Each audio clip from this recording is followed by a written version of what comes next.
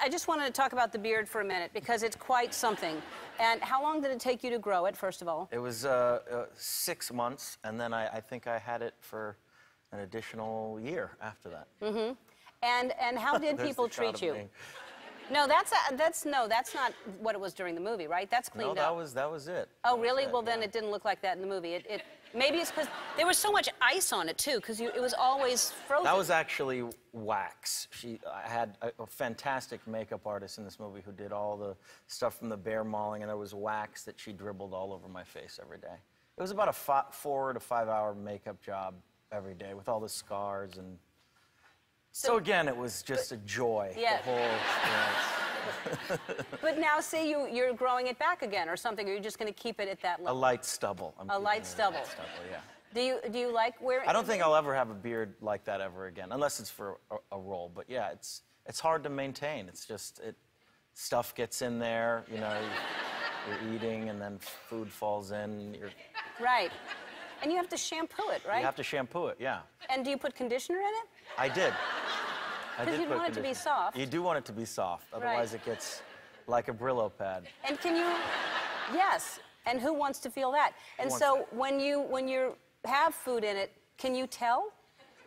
Oh, it's very visible, yeah.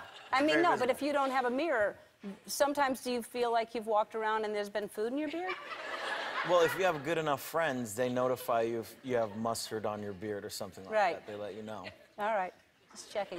So you've always been like a daredevil, but you've done, I think I've talked to you about, you swim with sharks, or you have. Yeah. And you jump out of an airplane. Yeah. On a regular basis, or will you? I only did that once. Will you do it again? When both parachutes don't open, you tend to not go repeat something like that. Yeah. What are you talking about? Well, then how'd you get down? I jumped out of the airplane, and then my first chute didn't open. It's tandem, so somebody's on your back. They cut that line. We started free falling towards Earth, and that's when you get the 8x10 glossies of your whole life flashing before your eyes. And then the second one was tangled as well, and I saw my friends sort of popping off with their parachutes, and I'm still plummeting towards planet Earth. And then that was tangled for about a good, 20, 30 seconds. And then he untangled it.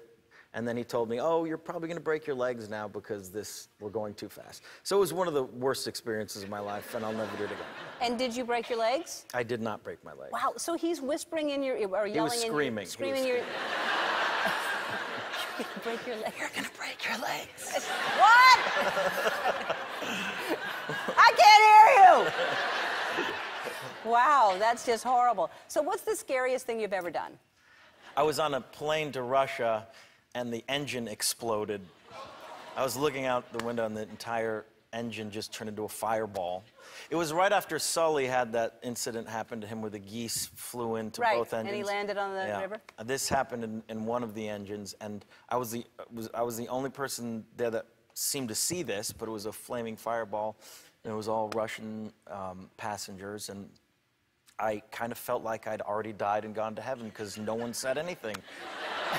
And I was screaming at the top of my lungs saying, what the hell is going on here?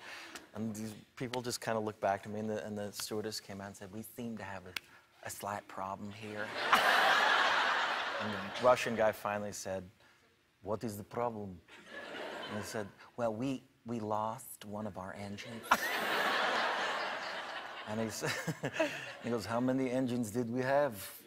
He goes, well, we had 2. Now we have 1. And he proceeded to say, that is not good. That is not good. And we basically dumped fuel for 45 minutes and did an emergency landing, and all our tires exploded, and there was 100 different ambulances there, and it was on CNN, and that was another bummer. Wow. Oh, my God. That's incredible. I feel like I should write a book now. Yeah, well, no, I'm going to write it.